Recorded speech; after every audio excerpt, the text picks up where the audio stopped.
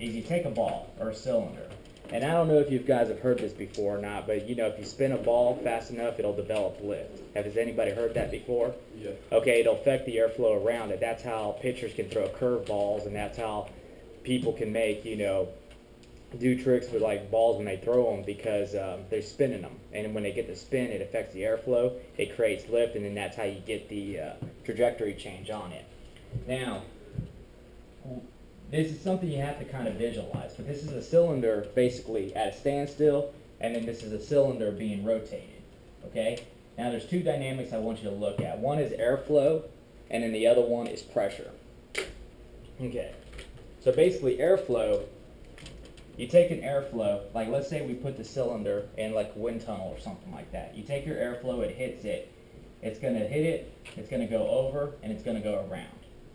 Okay, it's going to hit it, it's going to go over, it's going to go around. Okay? Now, this red is going to stand for pressure. Okay, now pressure is a pressure differential over the surface. It's not something you can see, but you got to be able to visualize it all the same. Now, when you take the pressure, there's two types of pressure. There's a static pressure, and then there's a dynamic pressure around it. So the static pressure, basically, you can think of it as negative pressure, or, you know, the minus sign. Okay? So that's static, and then there's dynamic pressure, which you can think as a positive sign. Okay, so the pressure differential, the pressure over the surface, or static pressure, when the airflow hits it, can kind of be visualized like this. And you'll remember this drawing that I made yesterday.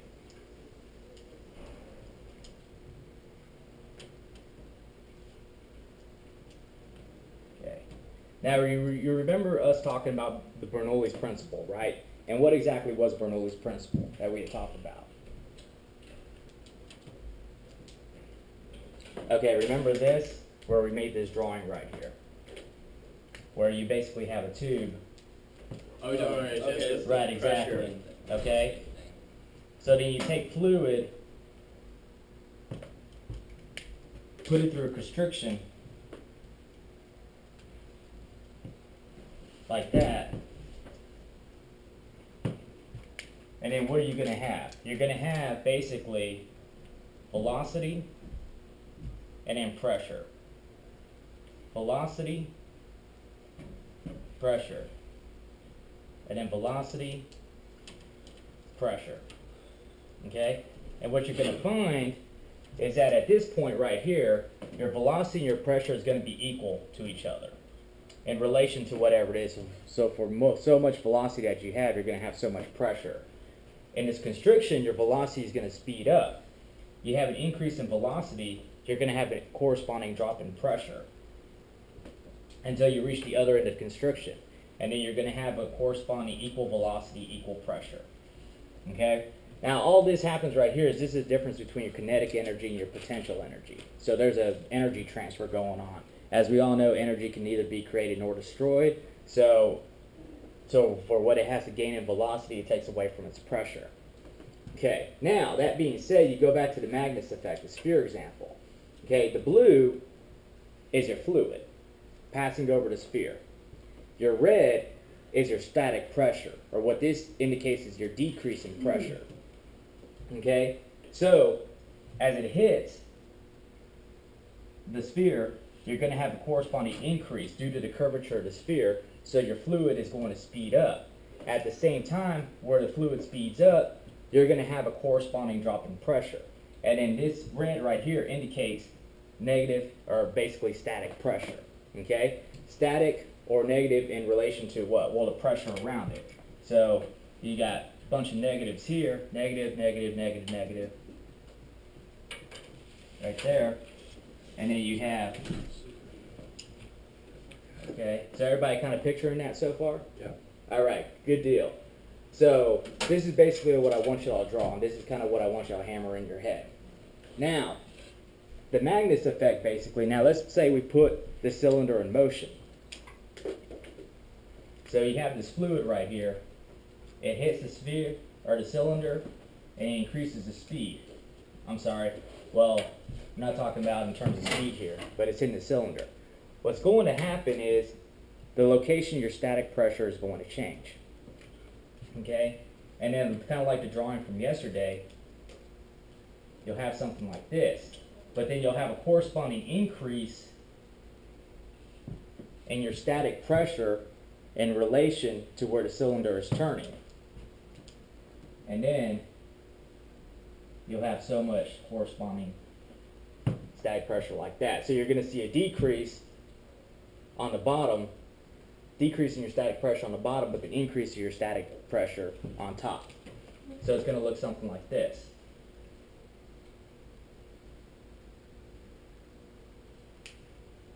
With a bunch of pluses around it. So, what does this mean to anybody? I guess that when it's just not moving, it's balanced, or it's kind of like evenly distributed. Right, exactly. So it's evenly distributed. So it's evenly distributed, and then when it's basically you have a spin to it, what happens is you have more static pressure on top of your cylinder than you have at the bottom. So therefore, that's the basis on how lift is generated. Now, as far as spinning the cylinder is concerned, they spin the cylinder to basically simulate, I guess, or represent the camber on top of an airfoil. But that is essentially your Magnus effect right there. Okay? Now, in relation to your airfoil, and I'll go ahead and erase this one. Everybody got this one down? Yep. Okay.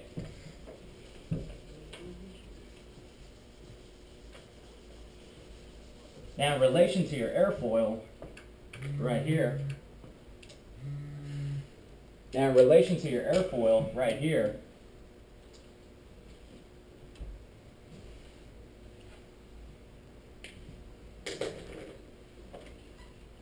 when you have your relative wind hit the airfoil, you'll have a corresponding increase in speed in relation to where it hits it. Well, you're going to have a rise in static pressure pretty similar to what you'll see on a Magnus effect on your cylinder. So you're going to have a point of static pressure right here, a corresponding increase in static pressure up here, and it'll look like that. Actually, it'll look more like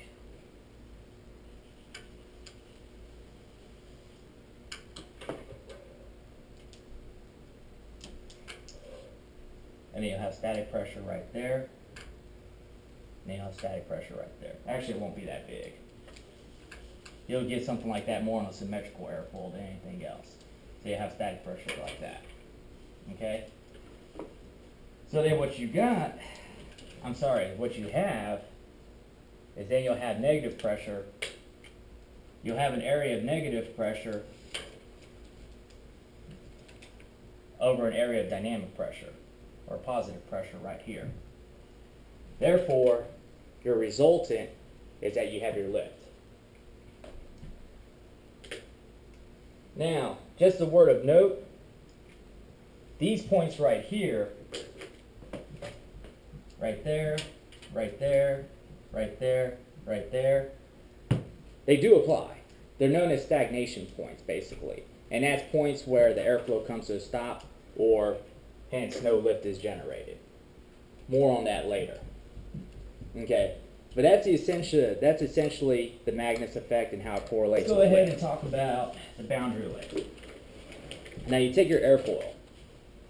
Okay, now for purposes of telling you, I'm going to go ahead and just draw the top part of the airfoil right here. Okay, so imagine that's your top part right there. Okay, now when we talk about the boundary layer, what we're talking about is an area, basically a pocket of air, if you will. It'll be better if I just drew it. So you have airflow going over your airfoil, as such.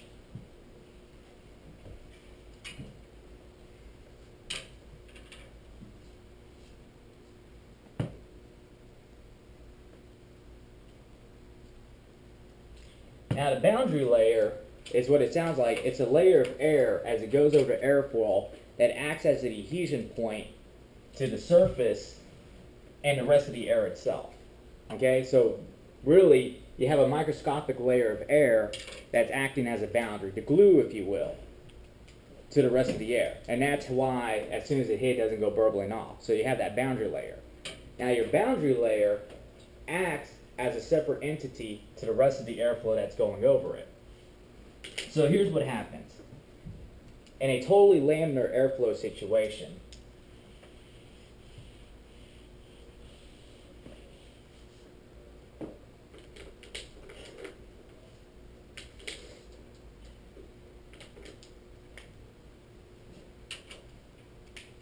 and then I'll use a different color to act as the boundary layer. Your boundary layer is attached to your airfoil going in the direction of the airflow in relation to everything else. Your airflow, or the fluid, is actually attached to this boundary layer going with it. So this is the rest of your fluid. Now in a totally laminar situation, your separation point from your airfoil will be later, meaning that your airflow is not going to break away from your airfoil until a later point. So your separation point might be, for example, right here. And that is illustrated on my illustration of the Magnus ball, or the Magnus effect, where you have your cylinder with your pressure. There's your static pressure right there. That stagnation point right there can be represented there. That is where your airflow separates from your airfoil. Now, if your airfoil is completely if the airflow is completely laminar, meaning that it's good airflow, what happens is that you're going to have separation late on your airfoil, and you're going to have a very low coefficient of drag. That's very good. Coefficient of drag, as we all know, is a force, or drag is a force that opposes thrust, and that's what slows you down. Now, when we change our angle of attack, meaning we change the angle at which the relative wind hits the airfoil, what happens is your airflow goes from laminar to turbulent, meaning that it breaks away from your airfoil earlier in the phase. So what's going to happen is that as you increase your angle of attack, your relative wind, or excuse me, your boundary layer will actually start slowing down. It'll start slowing down, slowing down, slowing down. Correspondingly, your airflow over your airfoil will start to break away. And you'll start seeing something like that. So that's your transition from laminar to turbulent airflow. In a high angle of attack situation, to where you start to lose lift, what will happen is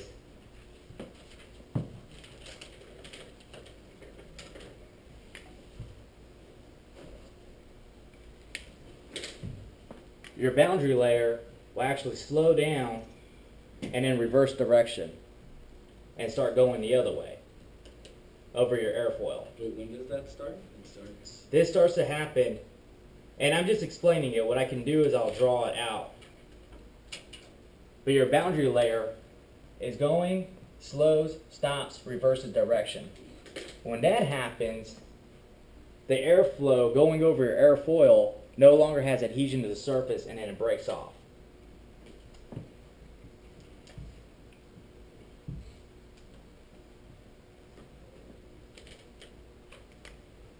So then that would be your separation point right here, for example. Now if we were to basically draw this on a Magnus ball, essentially what you'll see is you'll basically see that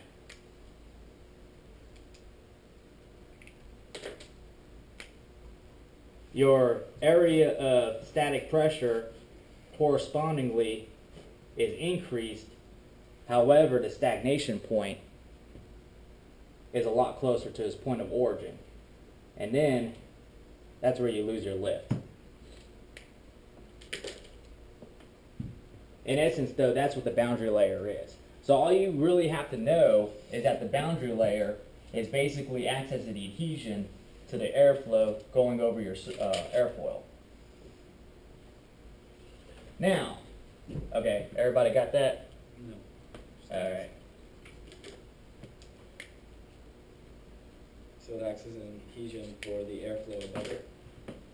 Exactly, because the airflow itself, really, and as far as we're concerned, the airflow is all the same thing, basically. The airflow going over the airfoil, because you're really only dealing with two different things. You're dealing with the surface itself, and you're dealing with the airflow. All I'm trying to say is that the boundary layer essentially acts as the adhesion. So you have the airfoil, you have the boundary layer itself, which is basically a microscopic pocket of air, a microscopic layer of air that's going over the airfoil, and then you have the flue, the rest of the air that's adhered to the boundary layer, and that's what acts as an adhesion. The boundary layer will actually change its velocity based on the angle of attack of your airfoil. You can reach a critical angle of attack until what happens is your boundary layer speed basically will slow down, stop, and then reverse direction and actually start going the opposite way. Where it comes to a stop is where your airflow will separate from your airfoil. And if you have that separation, then you're not producing lift. And if you're not producing lift, then basically you're not flying and you're falling out of the sky.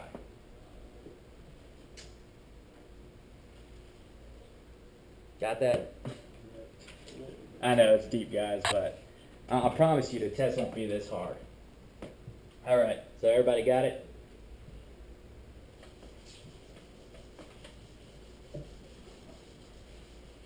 Okay, so now what we got is, let's go ahead and draw this out in terms that we can understand. What I'm going to do is I'm going to draw some airfoils here at different angles of attack.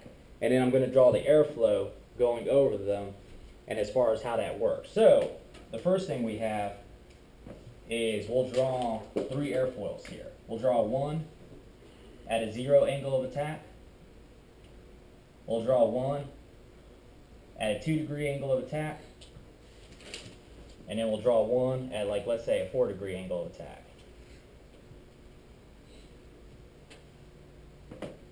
Okay. So, as we already know, your angle of attack is based on what?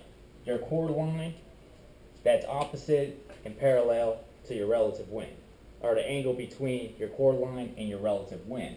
So when your relative wind is hitting it, your airflow is going to look a lot like this. So it's going to travel over, and then you're going to have a breakaway point late in the airfoil, probably like right here. As you increase your angle of attack, what's going to happen is that it's going to go over. Breakaway points earlier. I'm sorry? Breakaway points earlier. Breakaway point is going to be right here, when your airflow is going to hit your airfoil and then go over and under. Now what's going to happen is that when it's a higher angle of attack, you'll have a point right there and it'll go underneath. Now your breakaway point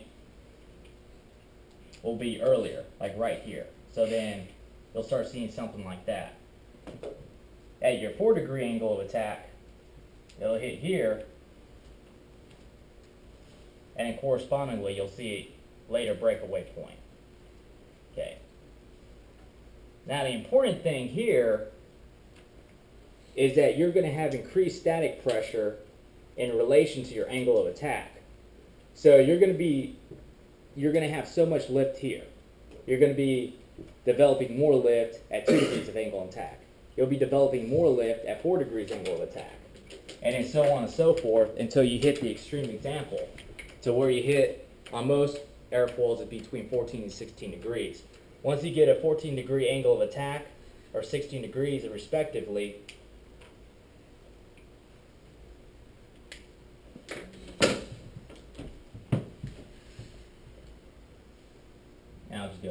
draw it here. You'll hit it, and then your stagnation point will be a lot later. At this point, this airfoil could still theoretically be producing lift.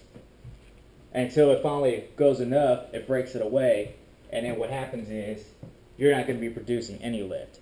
There's not going to be any there's not going to be any static pressure over your dynamic pressure. So what happens is that it breaks away,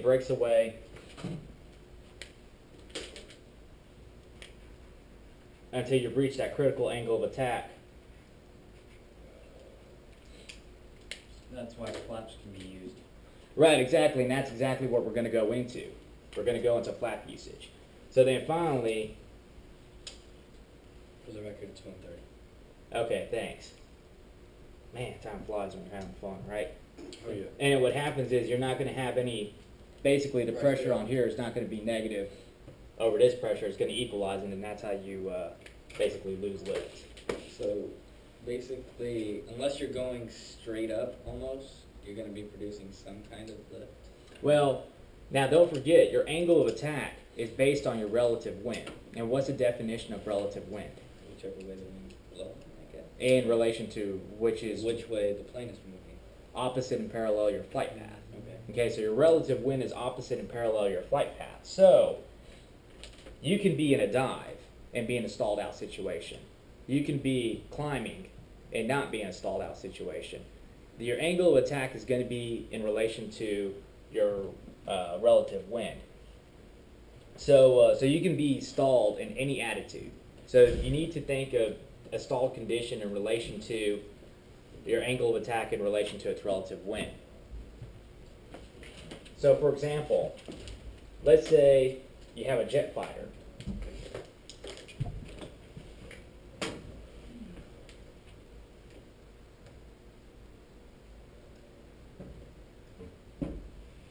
I know, this is just my really amateur jet fighter drawing. Whoa. Right? And let's say he's just going straight up. I mean, he's just gunning for it, right? Well, if he has, theoretically, if he has enough power to overcome his weight, then his flight path will be, or his flight path of the aircraft will be what? Straight up, right? Mm-hmm. Okay? Well, if he's straight up, where's the relative wind coming from? Right down. Opposite and parallel of his flight path. So then what would the angle of attack of his wings be at?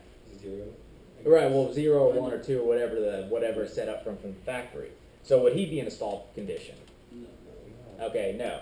Now let's say we took the mighty 152 and we're like, hey, I can do that too, right? Alright, so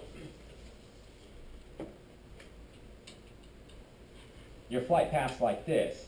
So we're in our little Cessna. We're in a little 152. Alright, yeah. Well, initially our flight path is what direction? This way, right? Right. Okay. Well, we know we don't have enough power to point it straight up and power our way through it.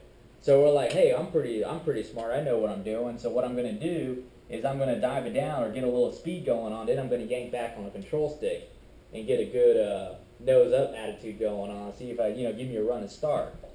Well, what happens is, remember, your relative wind is opposite and parallel what your flight path is. So your flight path when you're beginning this maneuver is going to be this way. So your relative wind is going to be in this direction, right here. Now what happens is when you gun it straight up, and then I'll go ahead and draw a picture. So here you are, you're gunning it straight up. So there you go, you're giving it all she got, right? It's creaking and everything. And I'm going to use a different color for that relative wind.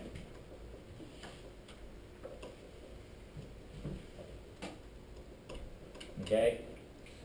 Well, one thing we do know for sure is that your flight trajectory isn't going to be straight up. It's probably going to be at an angle. Because what you're doing is you're going here, and then you're yanking her back, so your momentum's probably carrying you right, something like this. Okay? Well, if this is your flight path, then your relative wind is opposite and parallel your flight path. So then what's your angle of attack in comparison to your chord line? if you're in a position like this. If it's coming like this and your cord line is straight up, now your cord line is what? The imaginary line from your wing tip or from your leading edge to your trailing edge, right?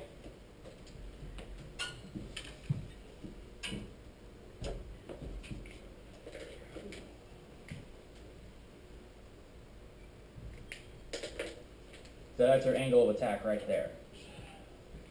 Angle of attack. So then, yeah, you can be in a stalled out condition, okay? Likewise, you can be stalled out in a dive. Let's say, and this used to happen to a lot of guys, what happens is they're in their little jet fighter or whatever. Basically, they're diving. Okay, so there's our jet. Again, delta wing and all. So it's making a dive for it, right? I know. Just work with me here, guys. Use your imagination. Plug in the gaps with your imagination. I see it. All right. So you jet fighter, right? So he's in a dive. So his flight path is this way, right? But then what does he see? Oh my God! Who put that flipping mountain there, right? Or that tree or whatever. So he's like, okay, well, I'm not going to make that, so I'm going to pull back with everything I got and try to pull out of that dive. So in his mind, what he's trying to do is he's trying to do something like this. All right, pull out of the dive and clear that mountain. The problem is that his flight path, these two vectors, or resultant of these two vectors, is probably something like this. All right? And his angle of attack is based on the relative wind to his flight path. So what happens is his nose, when he gets here, his nose may be pointed this way. His nose may look like it's going to clear the mountain, but his flight path is still taking him into the mountain. So he's going to be in a position like this. For all intents and purposes, it looks like he's going to clear that mountain. Well, what happened was downward momentum, his flight path, if you will, is taking him downward. His relative wind is opposite and parallel his flight path. That's what takes his angle of attack. So he can have an extreme angle of attack, have a relatively nose-low attitude, and still be in a stalled condition. So that's what I want to press on you. Your angle of attack is based on your relative wind. You can be in a stalled condition at any attitude. Okay, so you can be in a stall condition pointed straight up. You can be in a stall condition pointed straight down. You can be in a stall condition in a turn. Okay, it's a function of your cord line relative to your relative wind. That's your angle of attack.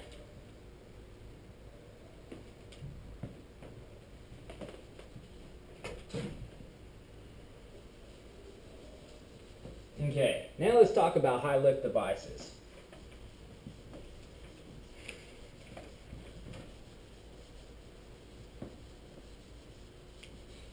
Okay.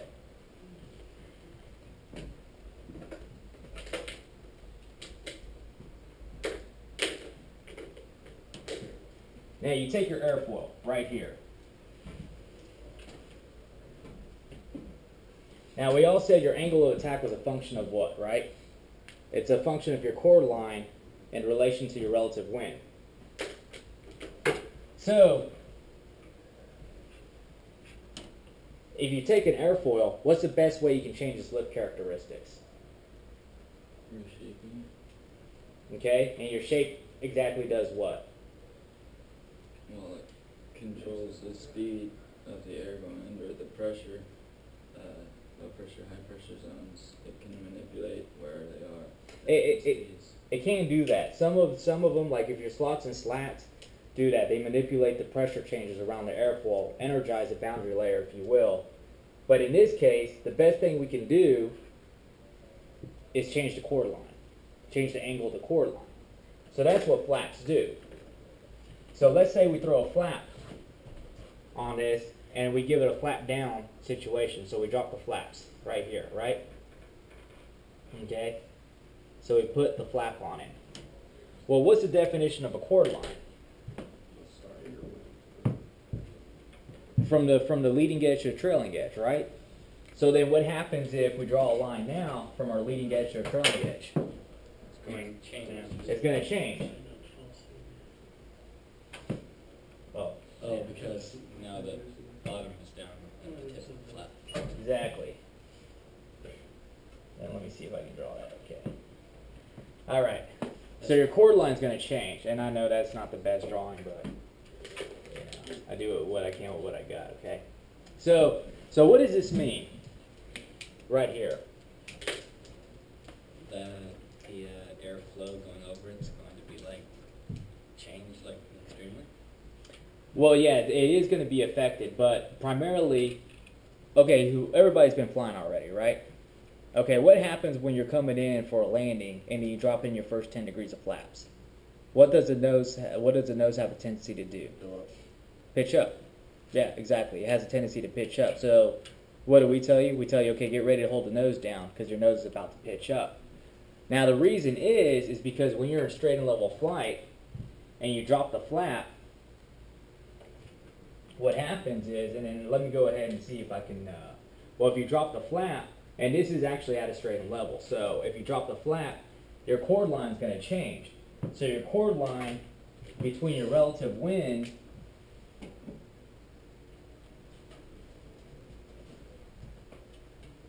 and your chord line versus what your new chord line is just changed. So this is your chord line before the flaps. This is your chord line after the flaps. Your angle of attack just increased just by dropping that flap. And when that angle of attack increases, then what's going to happen? You're going to generate more lift, right? And if you generate more lift, what's that nose going to want to do? It's going to raise on you. Right, so then you got to hold it forward. Now remember what I talked about here. You may remember when I drew a graph for you. Okay? Now this graph right here, you have your angle of attack down here, and then you have your CL right here, your coefficient of lift.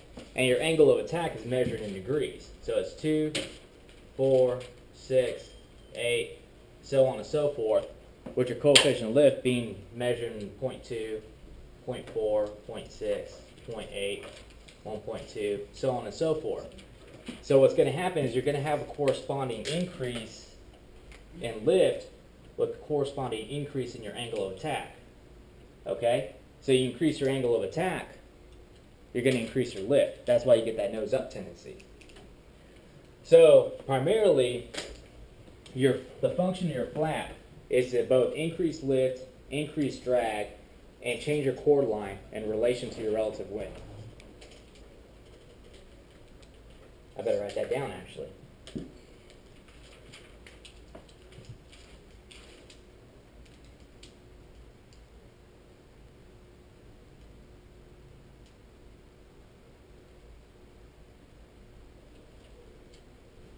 Increase lift, increase drag, and then change chord line.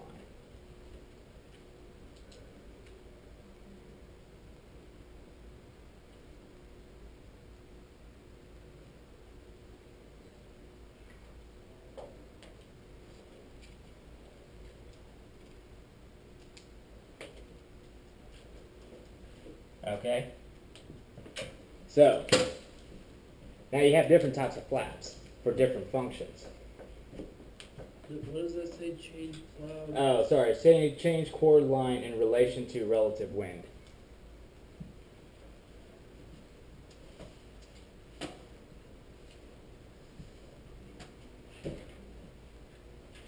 Alright. Everybody good? No.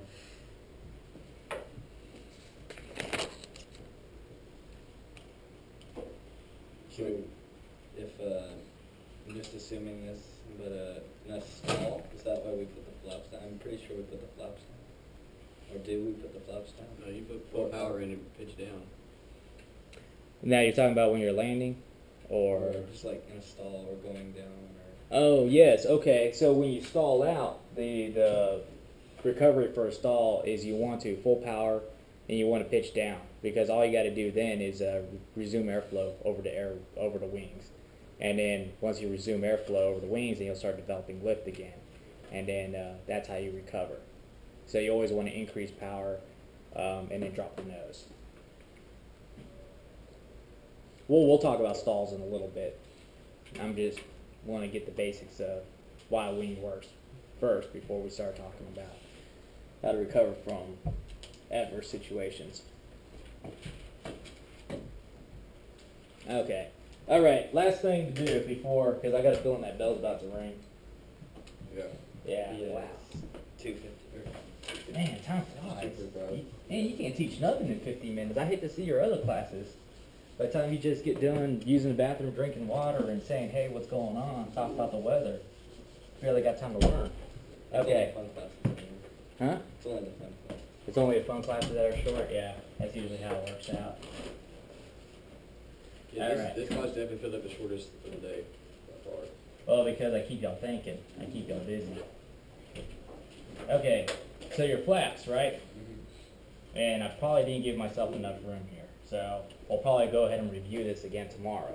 But your 4 different flaps is you got a plain flap, and all your plain flap does is that's a simple flap that swings down on a hinge. So in this case, this would be your airfoil, that, basically with no flaps. And then you'd have a simple, basically a drop like that. And then, so this is, just imagine this turning into that, basically. So that drops. So you have that's known as a plain flap. So write that down, plain flap. So you got a plain flap.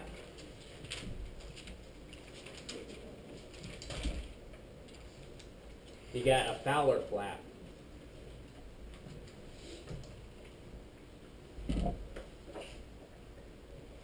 Now your Fowler flap actually extends and then drops down on a little motorized track. So your Fowler flap, whereas with your plain flap, it just drops, your Fowler flap will actually extend out and then drop. Okay? So not only does this change the chord line of your wing, it also changes the surface area, which gives you more lift, because your lift is directly correlated to how much surface area you have. So your Fowler flap is generally a better flap than your plain flap, but it's motorized, so the repair costs are a lot more.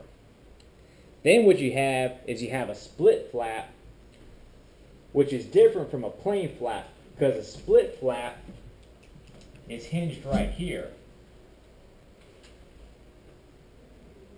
And then what it's going to do is it's going to drop down like this.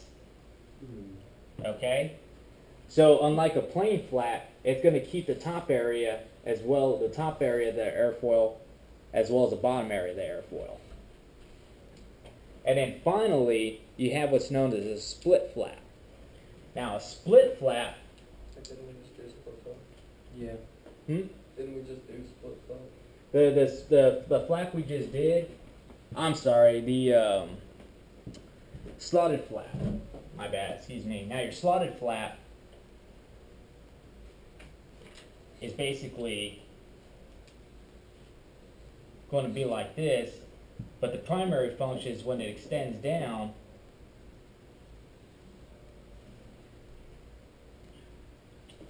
hang on, let me just, when it extends down, it's going to create a slot of air. Man, I am just like messing this drawing up. Okay, draw this after I get done drawing it. Okay, there we go. Now the whole purpose of this is that it extends the surface area. It works kind of like a Fowler flap. It's going to retract out, it's going to retract down, it's going to extend the surface area of the wing, but then what it's going to do is it's going to redirect airflow from the bottom over to the top.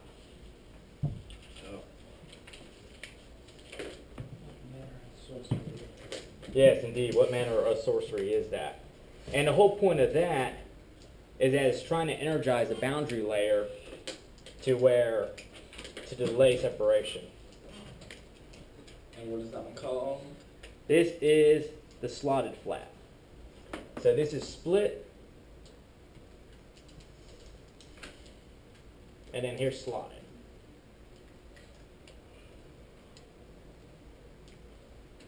I need to work on my airfoil drawing. I need to work on my airflow drawings. Okay.